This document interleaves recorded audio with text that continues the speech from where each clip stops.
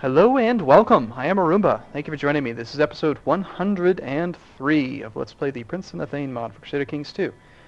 Where we left off last, we did a lot of conversion requests, and culture is still going to be a problem, but I had a few people ask about how culture conversion is going and religious conversion, so let's take a peek at that.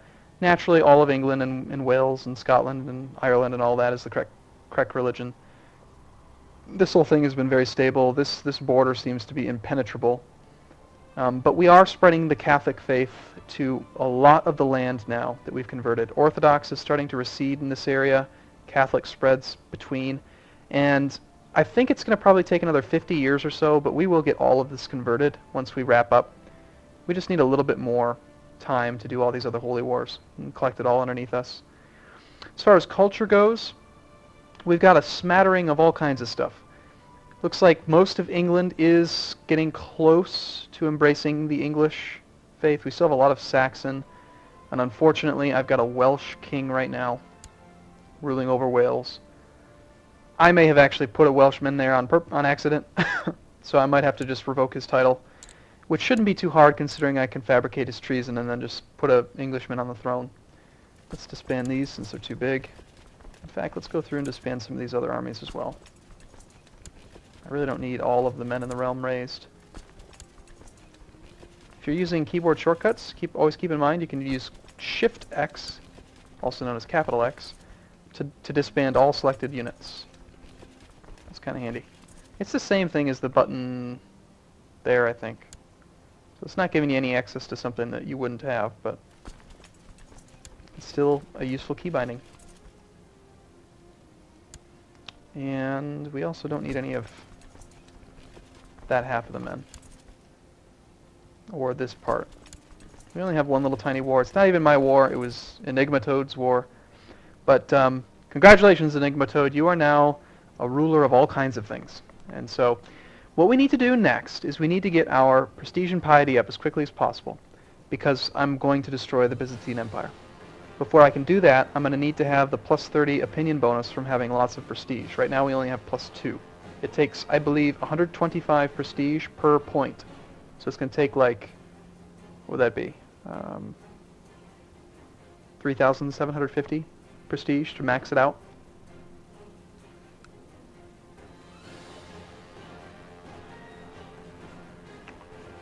Let's check our prison.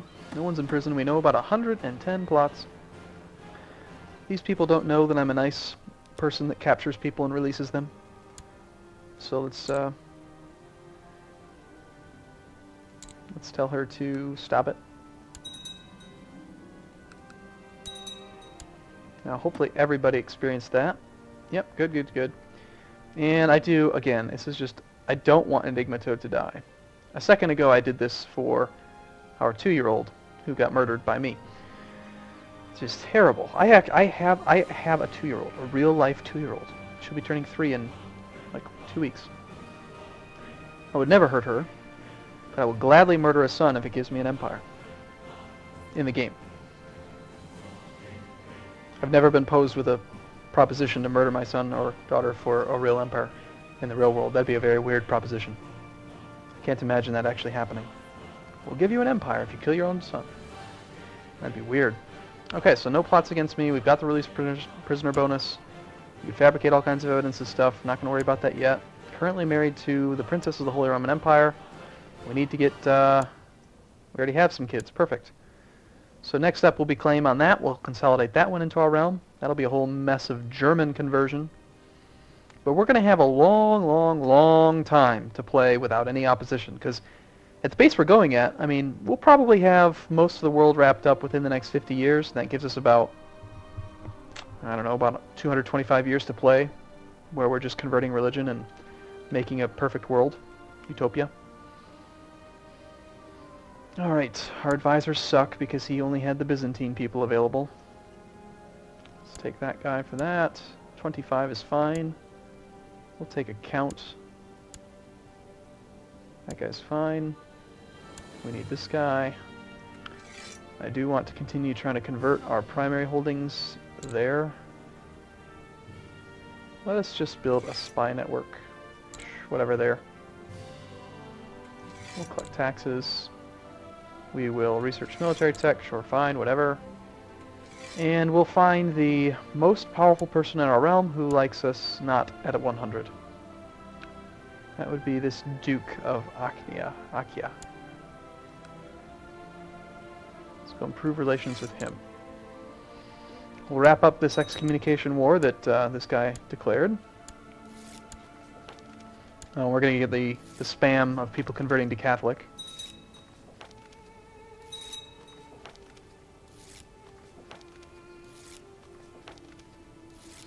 And since Enigmato doesn't have any truce timers, now might be a good time to go on a holy war rampage. With the city back under East Roman control, the Patriarchate of Jerusalem has been properly restored as one of the episcopal sees of the Pentarchy in the blah. Sounds good. That is something to do with Byzantine Empire. I don't care. We're going to destroy it. There is only room for one empire. One true empire. Plus, the other thing I like about the imperial laws of the United Kingdom and Great Britain is that it's already set up, it's set up the way I want. It's proper.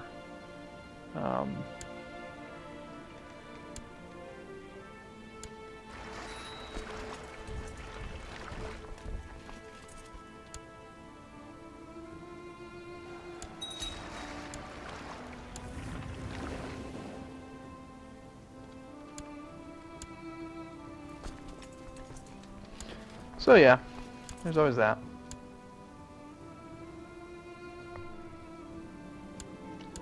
No, don't sleep with the courtier. That's just foolish. We already have a wife. We're not a Muslim. I don't need to have five women around me at all times, like that one character from that other playthrough. My brother gave birth... No. He did not give birth, but he has a nephew. Or he has a son. I have a nephew. Courtier's dead. How sad. Hey, let's put myself in charge, and let's put my brother, and let's also see, do we have any other brothers? Yeah. This will be the brotherly war. See if we can get a little bit of prestige for ourselves. Now, there's a chance we could get wounded or die, but this is just it's a good way to get more training. Something I think is that it seems like in this mod, you're more likely to start off at a level 1 or 2 military education. Like, say, I'm level 1, this brother is level 2, my other brother is level 3, and it seems like it's more focused on, like, upgrading through combat. So, I like to put myself into combat. Give me a chance to improve my martial ability, even if it's just against rebels.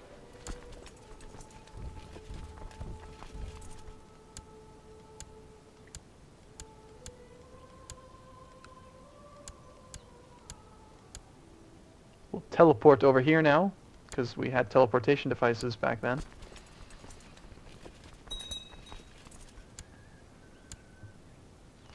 Looks like overall the realm is actually very stable, considering we just merged 2 empires. The short reign penalty will be gone fairly quickly. I'm going to have to continue to try to convert and consolidate stuff.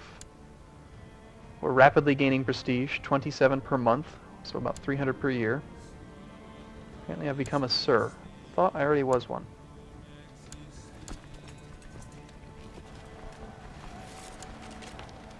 Okay, some more conversion. That's always good. What do you want now? Excellent.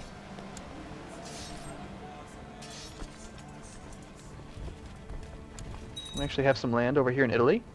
It's always nice. Let's get rid of all this. And we can stand these guys down.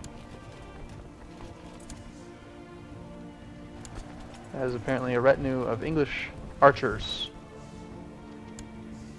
Now we can stand that down. Get rid of that tiny little army. Stand them down. And let's see, do we have any other armies? Nope, that's it. They're all stood down. Okay, great. So now I think is going to be a time for us to get up our piety and prestige and also satisfy our ambition to increase the size of our domain by Going on a war front. Let's go conquer some stuff. Let's see, you have no person above you, so you are an ideal war target. We'll take that county from you. You cannot be declared upon. You must have someone above you. We'll do a de jure claim. Sure, why not? Declare war on behalf of a vassal. Sure. You, yeah, I want all of that stuff.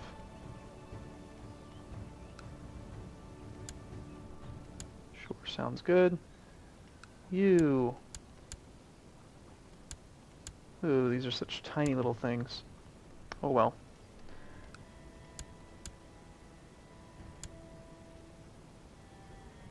I think I'd rather take that one just so that it's consolidated. And I am going to try this again. Just not quite as far in as I went last time. Maybe this far.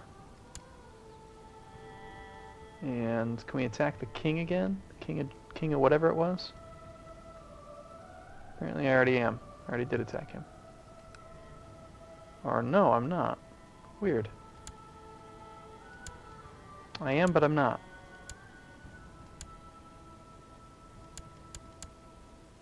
Oh, and I've got de jure claims on single counties because they're part of the empire of whatever it's called, Byzantium. I'm not going to worry about that guy right now. This guy, though, why are you not underneath somebody?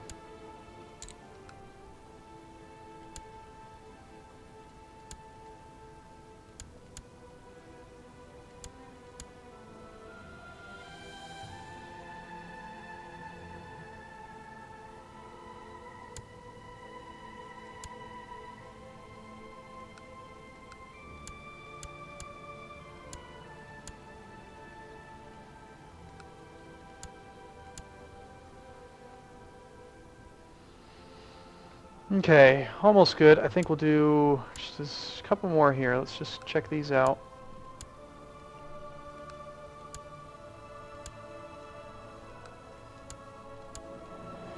Okay, that should be enough. Let's raise the monstrous army that we have here and immediately start sending these troops down this way.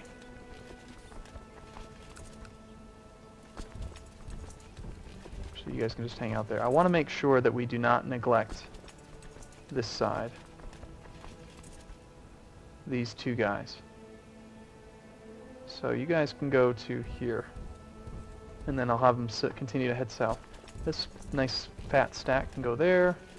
These guys can go there. You guys head over there.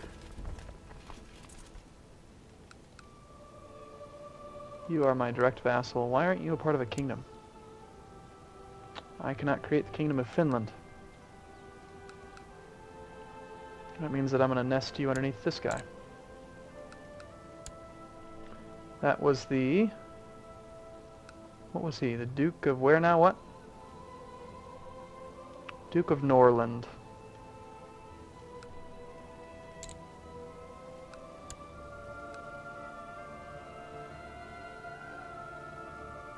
Duke of Norland. What is going on with this? Why is... Are you attacking somebody other than him right now? Why can I not do it? I don't know. It's weird. I don't know. Maybe it's having the extra empire. Something's messing up. I don't like it. Okay, so all you guys can just pile onto there. It's fine. And all you guys can pile onto there. And you guys...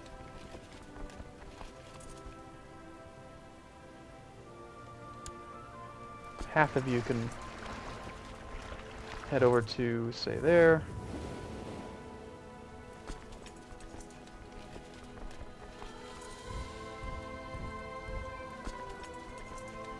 And then as far as all this mess, let's just get rid of all this.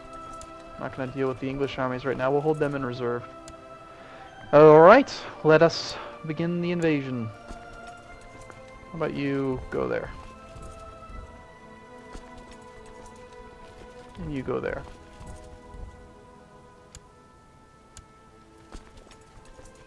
Oh gosh. Alright, I'm gonna change my mind. You guys go here first, and then we'll send them south.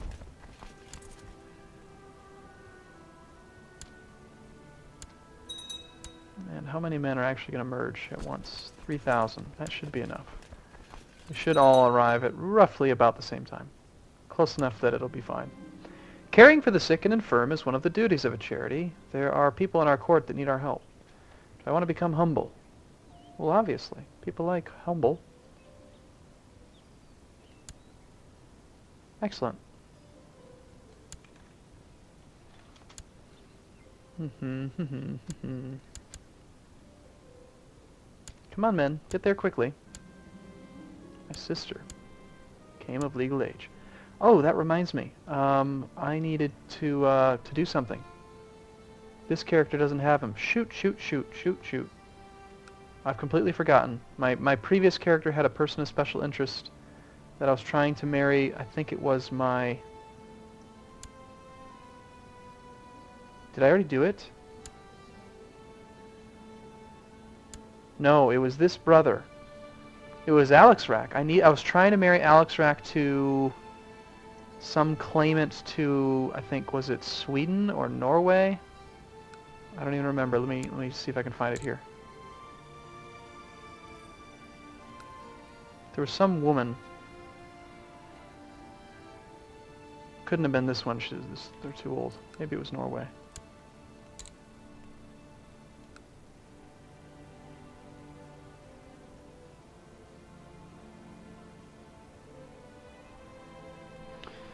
Alright, I'm going to have to use this, I think. This is a screen I'm not very familiar with. I don't usually like to use it. Because it's annoying. Because it doesn't really let you sort by the... It doesn't let you sort the way that I'd like. I wish you could see clearly the tier of the title. I thought we had somebody who had a claim on... I know we already invited her to court.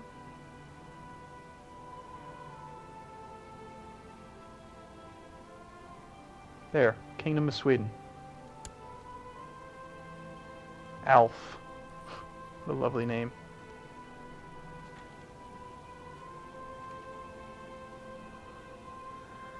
Oh God.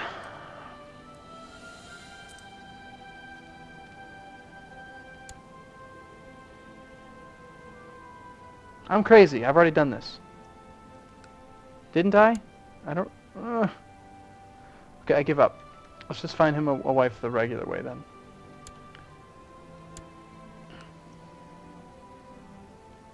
Oh, was it Poland?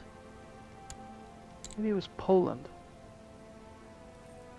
I should really just check the previous video. I don't remember. Hungary? Tell me! Okay, you would accept an invitation to my court. Are you married? You're not. Okay, come to court. You can have my recent sister. Well, rather, my sister can have you.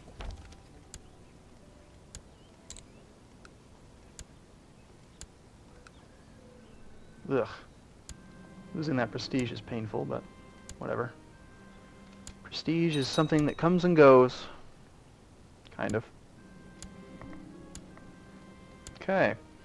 Actually, I think I'm going to wrap this one up here, and then in the next one we will press our wars, get all that prestige back, and then look to destroy the Byzantine Empire. Thanks so much for watching. See you soon.